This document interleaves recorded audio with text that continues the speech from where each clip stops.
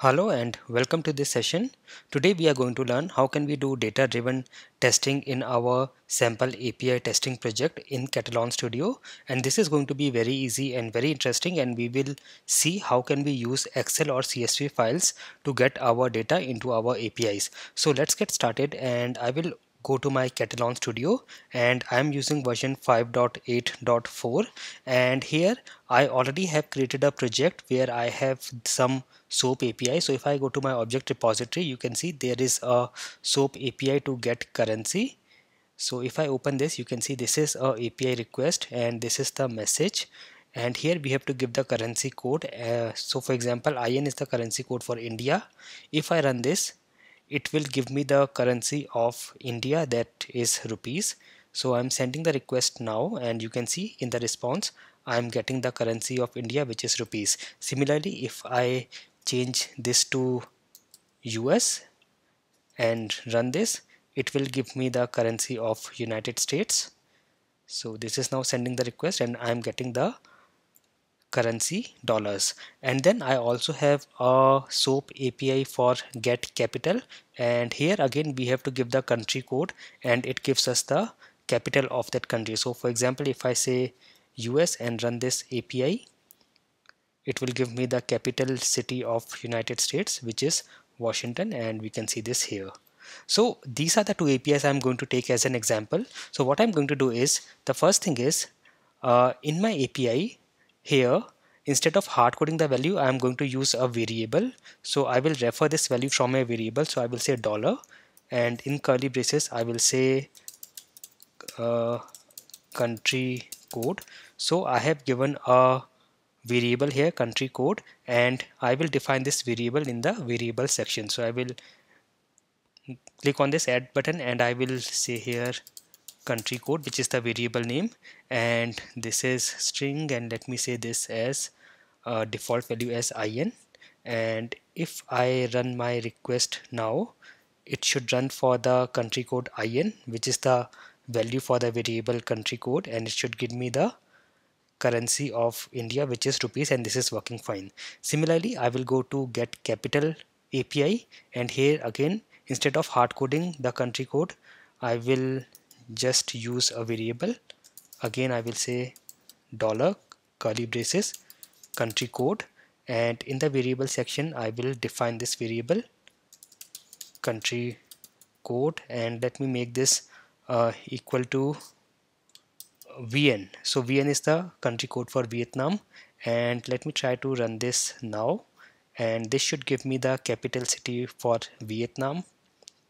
Let us just wait to verify, and yes, you can see we are getting the capital of Vietnam here.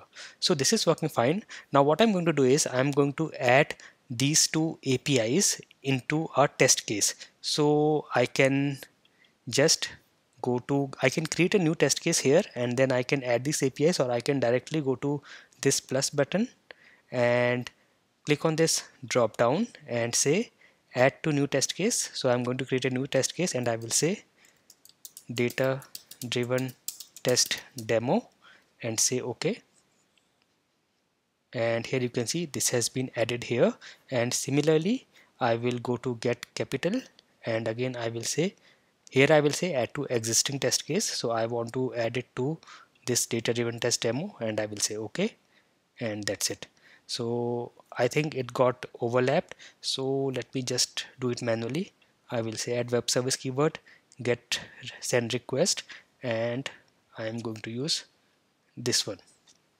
So I am using these two APIs.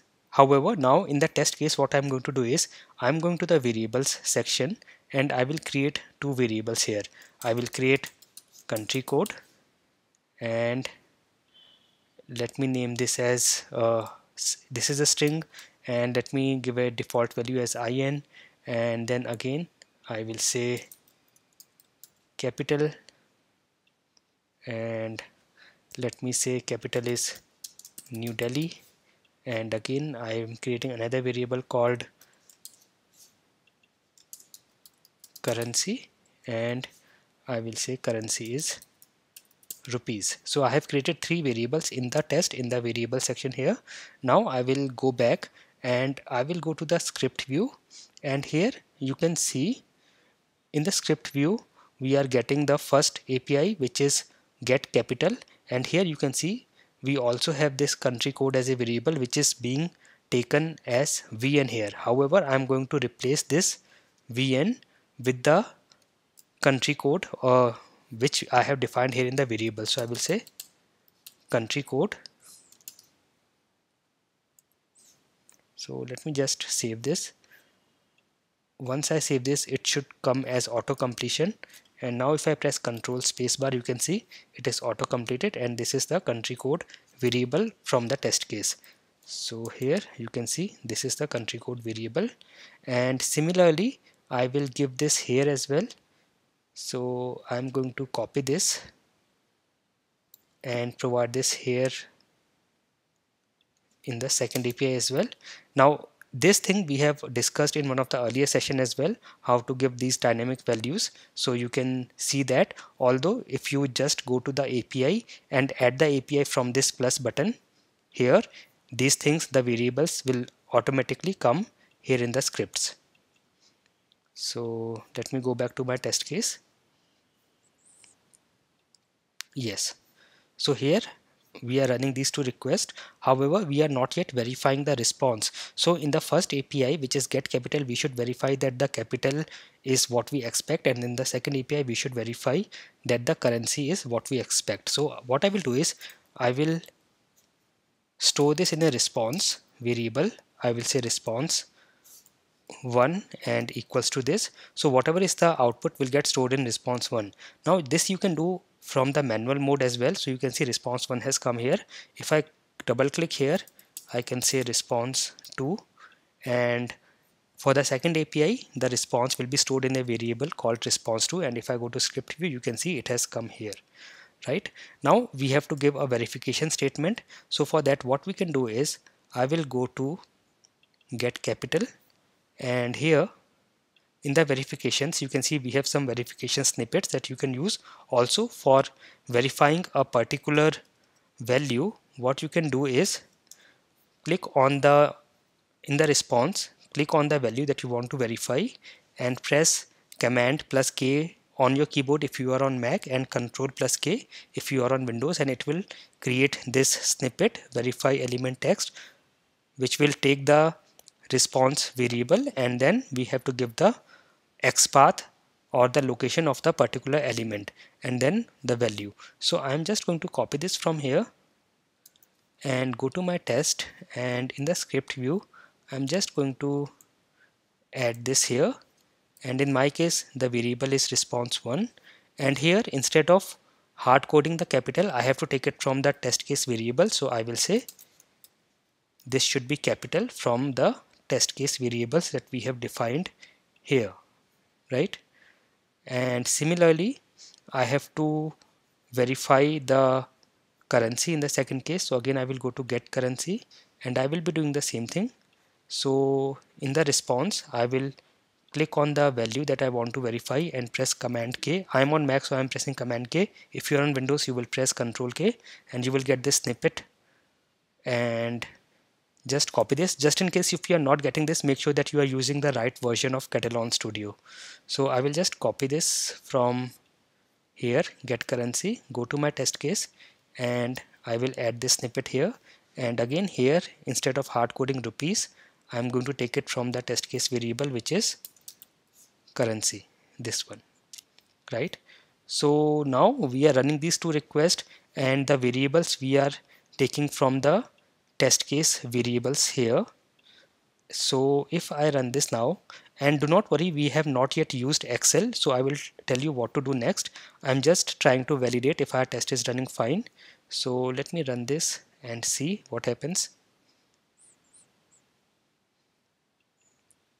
And if I go to the log viewer, you can see our test is running and looks like everything is okay.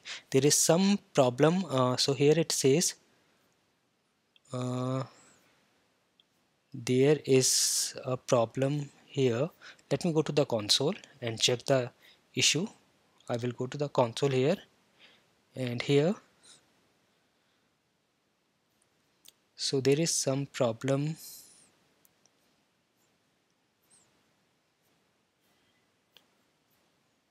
in the verify element text. So I will go back to my test and look at it. I'm going to the script view, and here, so looks like the first step was okay, the first API was okay. Yes, the first one was okay, the verification was also successful, and here also it is, everything is okay, but we are getting some problem here. So what I will do is I will go back to my test, and okay, the problem is we had to use response to here, so this was the mistake.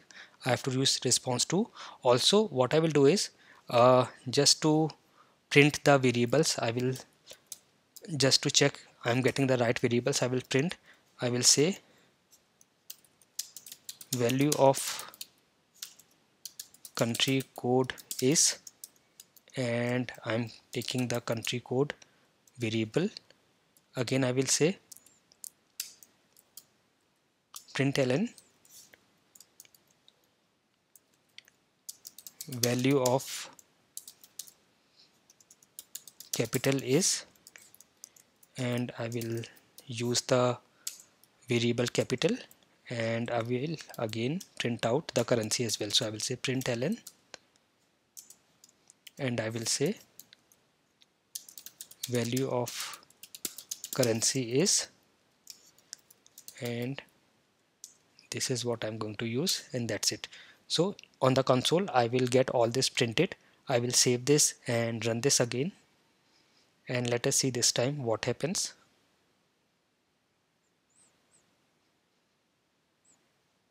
So yes, this is running fine until now, and we still have some problem. Let me go to the console and check. So here when we do print ln, see we are getting value of country code is IN, which is correct, value of capital is New Delhi, which is correct, value of currency is, it is taking it from util currency. So I think when we give this variable currency, it is referring to the library. So let me make it as currency1 just for making sure it does not refer the library but our variable. And here again I will say currency1, and here as well currency1. Save this, run this again. So the log viewer and the console is very helpful. Whenever you face these kind of issues, you can always add some print statements and check in the console what exactly you are getting, and look, see, looks like this time everything is okay. You can see everything is okay. If I go to the console, you can see the value of country code is IN, capital is taken as New Delhi, and currency is taken as rupees, and all our test and verification is successful. Now we are done with all this test case creation. However, we have yet not referred the values from a Excel or a CSV file. We have referred it from the variables here. So for that, what we need to do is we will create a Excel file. So here I have a Excel file. You can create a new Excel file. So here I am going to add these values. So let me just add here. So I'm going to add a country code, and I'm going to use IN, and I'm going to use US, and let us say VN for Vietnam. So in IN is a country code for India, US for United States, and VN for Vietnam. And then capital, I will check that capital for India is New Delhi, US is Washington, and for Vietnam it's Hanoi. And then I will also get the currency from here. Let me make the variable as currency1 here, and here it is rupees, here it is dollars, and here it should be dong, which is the currency for Vietnam. So I have created a Excel, and I have given these three variables and values. So I have given three values for each variable, so our test should run 3 times, and I will just save this and close this. And now I will go back to my Katalon studio, and we have to go to the data files section, do a right click here, and then new, and I will create a test data, and here I will just name it as test data 1, and you can select any of the source, Excel file, CSV file, database, internal data. I will use an Excel file. And just in case you have any issues in data driven, or how to get a test data from Excel, I already have a separate video on that, so you can watch that as well. So this is Excel. I will say OK. And here we have to browse our Excel file that we just created. So I will browse this, and I have saved my Excel on my desktop, and this is the one, testdata.xlsx, and I will say open. So you can see all the values have come here. Also, because the very first row is a header, so I will keep this checked. In case you do not have a header, you can uncheck this. In that case, the first row also will be taken as values, but in our case the first row is the header or the variable names. So I will keep it as it is, and you can see everything is coming properly here. And this is the only one sheet we have, so it has already taken that, so everything is fine here. Now what I will do is I will create a new test suite. So I will go to test suites, and I will do a right click. I will create a new test suite, and I will say data driven testing demo suite. And here I'm going to add the test case, which is data driven test demo, and say OK. So you can see it has added here. Now I will click here, show data bindings. So as soon as I will click here, you should see all these variables that we added in our test. So these variables are coming from here. If you go to your test and the go to variable section, all these variables that we added are coming here, and this should come here. In case it is not coming, you can check again. You should add the variables in your test case, and it should be displayed here. Now the first thing I will do is in the test data I will click add, and this is the only single test data that I have as of now, so it is showing this. I'm going to select this and say OK, and here it is. And now in the variable binding, in the default value, instead of this, what I'm going to do is, so here instead of type default, I'm going to use as data column, and for everything it is going to be data column and data column, right? And here test data, you have to select the test data that you have already created for every variable or every row, and the same thing I will do here. And now here in the values, if you click here, it will show you the values in the drop down, so you can select. So I will select country code for this one, and this is the capital, so I will select capital. Now this is coming from your Excel's data, right? And currency one here. So that's it. And you can also set the iteration here. So run for all rows or run for row number. You can also specify some specific rows, but I want to run for all rows, so it will run 3 times with 3 different sets of data. And everything is fine now. And this is the default value. If you want to keep it blank, you can make it blank as well. It is coming from your test data. So everything is set up.